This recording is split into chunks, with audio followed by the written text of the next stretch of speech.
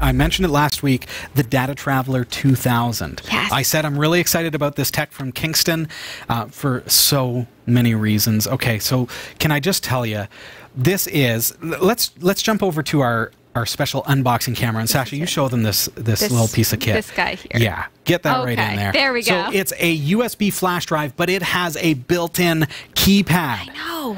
And Bananas. with that, yeah, so with that keypad, you're able to encrypt and decrypt your data using hardware encryption on the USB flash drive without having to use any software. Well, why does that matter, Robbie? I can just plug in a normal iron key and set it up or use Luke's.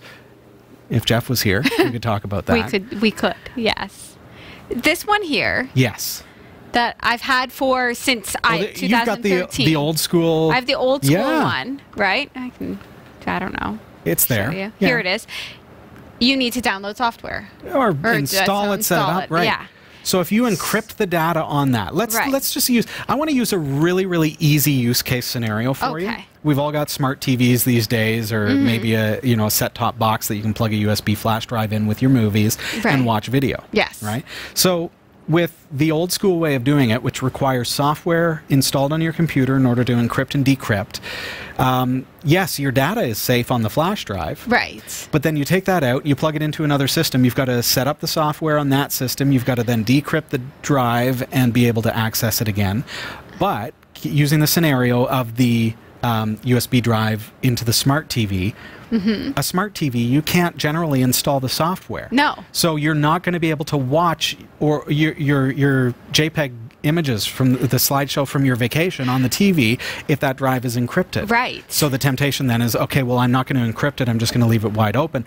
So why does encryption matter? Well, if I put confidential stuff, like we're not talking about hiding stuff that is illegal or anything like that. It's just about like pictures of my kids. It has EXIF data that shows the geolocation. Those things I want to keep private. Things like spreadsheets with my passwords and things like that. I don't want people to have access to that. So if I have it on my USB flash drive or a backup of some of my files, and then someone steals that from the front seat of my car or your purse or something like that, are they going to be able to read that data? Well, if it's encrypted, then no. Then no. So then you're not even, like, say I had patient information on this. Sure. Right? You needed to take some work home for you from work. Exactly. That has like confidential patient data. I would be legally. Just a theoretical. Yes, like this is not a real case scenario. I'm not actually doing this, but I would be legally, like, I would be liable. Sure. If I were to drop this in the parking lot, and then all of a sudden I would have to do a huge report. I'd have to actually contact each patient that. Oh my goodness. Right. And you said with this one, I said, "What's on it?" And what did you say? Nothing. No. No. You said, "I don't remember." I don't remember. I don't remember. I haven't used it in a while. I haven't used it. I haven't used this in so long because I don't need. I don't. She's need on a Chromebook, it. so everything's in the cloud. Yeah. So there's like nothing of importance on it. Okay. But so with that, you can't just plug that into any device and boom, it's up.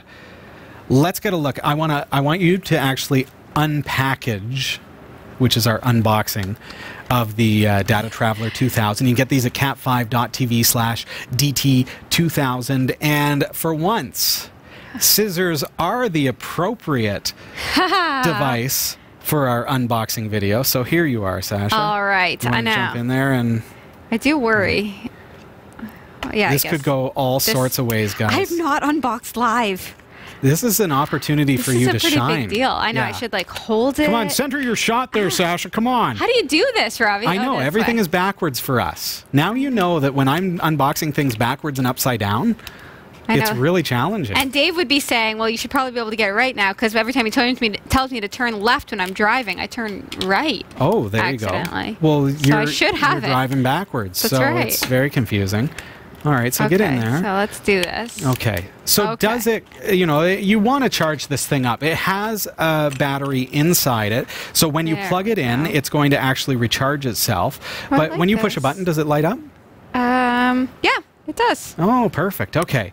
So, Sasha, the default password is... Are you ready for this? I'm going to tell you this. Don't tell anyone else. Okay. 11223344. So the way that you get into this drive... Okay. So if you plug this into your Chromebook right now, it's not going to do anything. If I plug it into my Windows 10 laptop, it's not going to do anything. It's going to basically just be like nothing is plugged in. However, as soon as you decrypt it, it's going to be accessible. It's going to be launched. So I want to show the folks at home, if you could, if you push the lock button, you're going to see, can you guys see this guy down here? Can you see the red light actually comes on?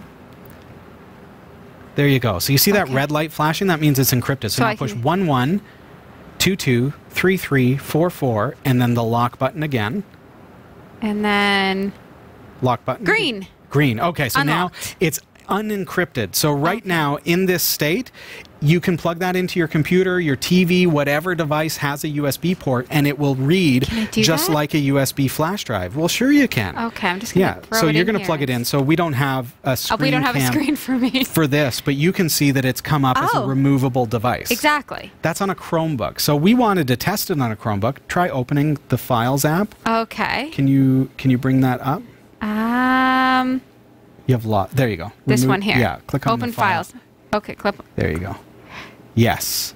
Oh, so now... I accidentally clicked on Garby. Okay. Garby is just popping up everywhere. Okay. So we see on, on Sasha's screen, and I'll bring it up over on my screen as well so that you can see what we actually have is the drive with a single file, which is the user manual. You can confirm that you see that on your Chromebook. I do. We wanted to bring that up on the Chromebook because I really wanted to challenge this drive. I didn't want to plug it into a Windows 10 system because is it compatible with Windows 10? You know that it's going to be Windows and Mac, absolutely. Linux? Right. Yeah. Absolutely. But if it works on a Chromebook perfectly, we've proven that decryption is unbelievably compatible with everything. Right. Plug it into anything and it'll work. Now, what happens now, Sasha, if you can unmount that from your Chromebook, so bring back up the little dialogue and unmount that. I know this is all new to you. I know. Do I just do that here? No. Go back to your files. There you go. So you see the drive and you see eject right next to Kingston. Now watch what happens to the light, and I want you to tell the folks at home because they can't quite see it. It's just off the camera. Oh, it's flashing. Right. Okay, now unplug it. What happens, Sash? Oh, locked. Locked. Immediately. She's doing a great job of showing it to you. Sorry, everybody. She's like, I don't know where to look. But what happened as soon as you unplugged it? It locked immediately. It went into the red encrypted mode. Exactly. So now it's encrypted. So now if I take this drive and I plug it into my device, it's not going to work. If I don't know your password, which right now is the default 11223344, right, then I'm not going to be able to read the data. Do you know how to change the password? Well, let's get into it because that's the next best, that's the thing that we have to do now that we've confirmed that it works. Right. All right, so try to do this on camera, Sasha. Okay. I want you to unlock it, so you're going to push the lock button. Here we go. Okay, and then you're going to go 11223344 and then lock again. Lock. Right. Wait for it to unlock. It's unlocked. Okay. Now, double tap the lock and then enter a password that you want it to be. Let's make it something. You're going to change it again. But do like 1, 2, 3, 4, 5. Okay. And then double click the lock again. Okay. All right. And it's still unlocked. Okay. So now hold in the lock button to lock it. And be mindful, too, that after 10 seconds, if you haven't plugged it into a device, it's going to automatically lock itself again. Okay. So now I want you to try pushing the lock button and use your new password now that you've changed it. Was 1, 2, 3, 4, 5? Yeah, I think so. You tell me. It was so super secure. And did you do it? It didn't turn green. Press lock, and then 1, 2, 3, 4, 5, and then lock again. Did you? Oh wait, I think it died. Oh, is the battery not good? Yeah, because we didn't recharge it first. I do have one here that is recharging, so I'm going to unplug it from my computer, and I'm going to go. Okay, so. All right. And you guys get the idea. But so lock 11223344 lock. Now, it's unlocked. Now, lock, 1, 2. Oh, you know what? I realize this as we're doing this. There are security measures in place that make sure that I don't pick a stupid password. Oh, is that what happened? And for the sake of the TV show today, sorry, I didn't mean to be on this shot. We tried to do a stupid password. We want to do a stupid password. So what we would do is we need to choose a better password. So is this still my password then? 11223344. Yes. Yeah. It's still my password. So, I failed the password test. Yes, there are actually things in place. So it's so it must be between 7 and 15 digits in length. It must not contain repetitive numbers, for example, 33333.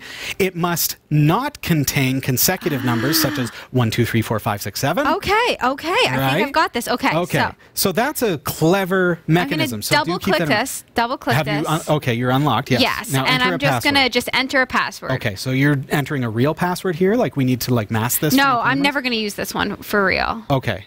Do you remember what it is though? Yes, and then double click. Double click and then enter it again. So it's unlocked. Yeah, enter it again. Enter it again? Okay.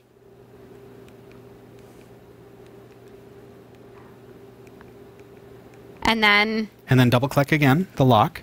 Okay. And now you should be set. Now it says it's locked. So now it says it's unlocked. So we've entered it twice. Okay. So now single click the lock, enter your new password, and then single click the lock again and see if it worked. Okay.